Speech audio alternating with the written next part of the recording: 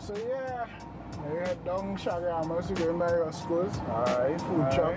And sounds try good. some seafood tacos. I know there's a man in there running anything hardcore now, we're real serious now. Yeah. And I'm glad we heading on to our whole community too down in Right, Shagamas, Carnage, Carnage man, you Valles, that clip. Yeah. See, so on the way, before we get to the dining, I wanted to talk to you because, well, apart from being KRC old boy, you know, and there must have good days. Your career, I don't even know if to call that a career path, boy. It's like, it was all over the place, and it made for an interesting discussion, you know, like where it started though. Right. Yeah, so I actually started in financial services sector. I was on the stock exchange for a few years, and then I moved into financial journalism. I was actually working as a business reporter at the Express for a little less than a year. And then went abroad and did a master's in, went to graduate school in journalism, and eventually went into financial journalism abroad. Did that for a few years and then decided I wanted to work on the business side of media. Right. I don't know where this idea came from, but somehow along the way I ended up in, marketing. And I've been in marketing for like the past decade, digital marketing. Both on the client side and on the agency side. I was actually started on the client side in-house, and then worked on the agency side briefly, and then went back on the client side. And I've been largely in this sort of content marketing, content strategy area within the digital space, user experience. That's basically been the journey. So it's been like financial services to online journalism to digital marketing, basically.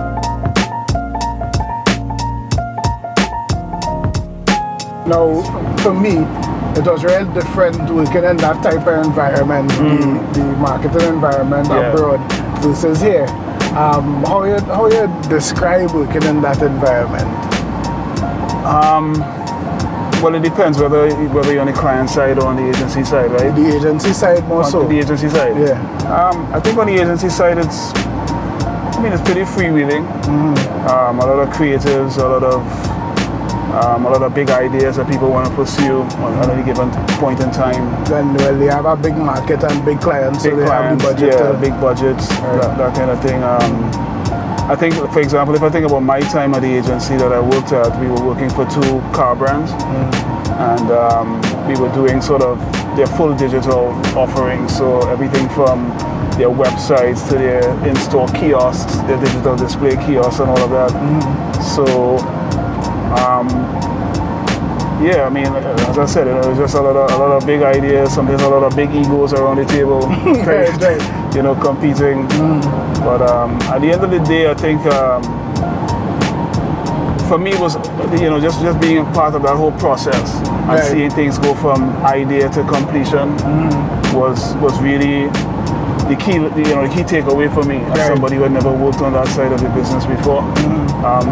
Being on the client side and reaching out to agencies and delivering briefs saying, hey, this is what we want, and then actually seeing how that's done from the inside. I think that was that was a key piece of my education as a marketer. Right. Yeah.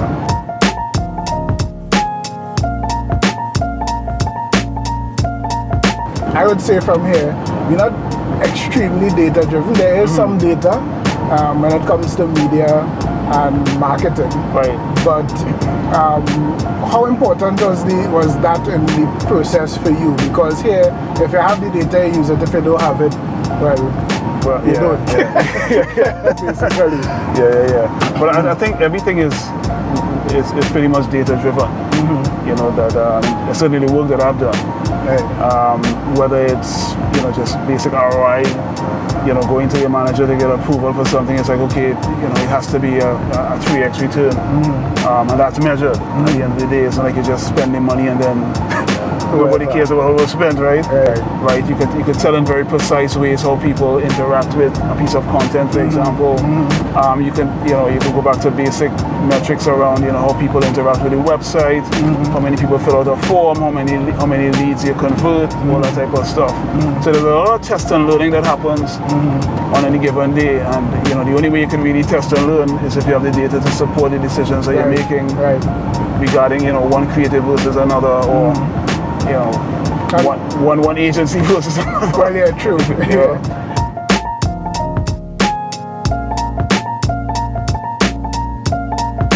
We tend to focus a lot these days on digital, but sometimes the best channel for your campaign may actually be an analog one. You know what I mean? Yeah. So just knowing how things are performing at any point in time is important for the client to know how they're going to allocate their budgets across channels at any point in time. We have digital agencies here that the client will come to for a digital campaign or for the digital arm of a campaign that's run by the traditional agency. There's a huge divide, and only now we see an integration into people doing like full services, or we call it. Well, when I was on the agency side, it was a digital agency. Right. I mean, that's all they did. So, but at the same time, we were collaborating with full service agencies that were doing work for the same client. You know what I mean? So, and like how tightly knit that was like a real close working relationship. It was close. Right? Yeah. So like close. From inception of idea. Right up. Right up. So so as you say, so everybody's sitting at the table, discussing the ideas, and then it's like, okay, here's the digital component, you guys go deal with that. You know what I mean? But there's somebody overseeing all facets of the campaign, all facets of the execution, basically. To backtrack a little bit, and we start with the KRC talk and then move on into you going from finance into media. Right.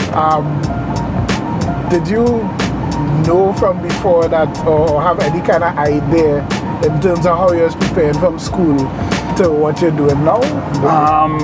That's a good question. I think when I was in the financial services sector early in my career, I kind of knew that it wasn't the right place for me. Right. You know what I mean? Right. And so I started kind of setting things up academically to pursue the career path that I really wanted to pursue, which was something in publishing, media, the creative sector, And what drew you to that? Believe it or not, it was a project that I had very early in my career here. I was given the assignment to produce the annual report for the stock exchange. So every year the management will basically give me this budget and say, okay, you make it happen. Right. And so I go out and be able to hire the photographer and the graphic artist and the contract with the printer and to get this whole thing done. And sort of involved in it from conceiving the idea, the cover design, all that type of stuff. And as I was doing it, I was like, wow, this thing, I kind of like this, and that's really where it started for me. And I started to think, this is something you need to think about seriously and in a bigger way. And just started to chart a course that sort of has led me to this point in my career. I think I feel like we've reached a point where we're starting to get it right. I think like 5 years ago, we were still kind of finding our way, feeling our way through the weeds kind of thing. But I've been seeing a lot of things that, to my mind, are being really well done now. People are paying more attention to the details, to small things like how people interact with content on their site. Right.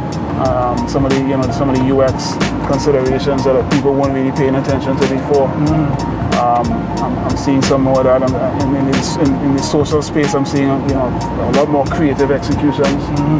So I feel like we're at a point where several of the major businesses here are starting to get it right. Maybe there's some lag depending on whether you're a small or medium business, but I think a lot of the bigger players are starting to understand the importance of digital, the importance of having a social presence, the importance of having great content.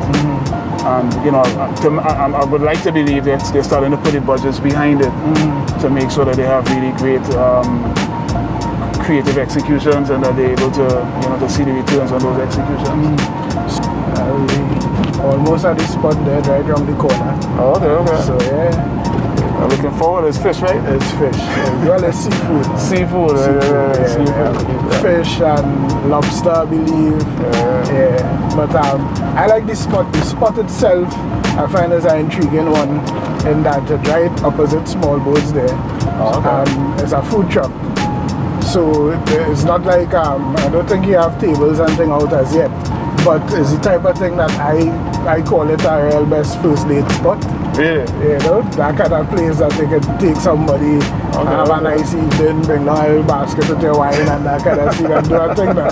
Yeah. That is what I like it for.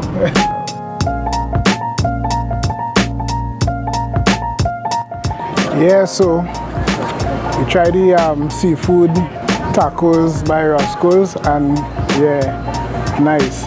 I line it with fresh ingredients, some nice sauces, nice aiolis that they're doing here, and well prepared seafood. That's the key. That's the real clincher.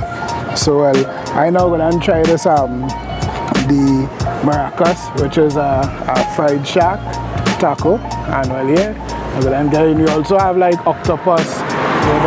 Dex getting on the octopus, then I'll get some after. And the tuna, which I find is the one, like I really like the tuna same things. So yeah, good eating, man. I think I gave it a nice rating on the True Factor. It's up there. Check it out, chudattt.com. Check out the review.